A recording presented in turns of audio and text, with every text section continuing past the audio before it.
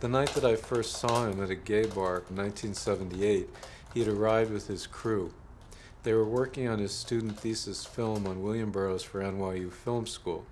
Then when we met, Howard gave me his phone number at the Ninth Circle, which I still have in this file. Isn't that weird? It's incredible.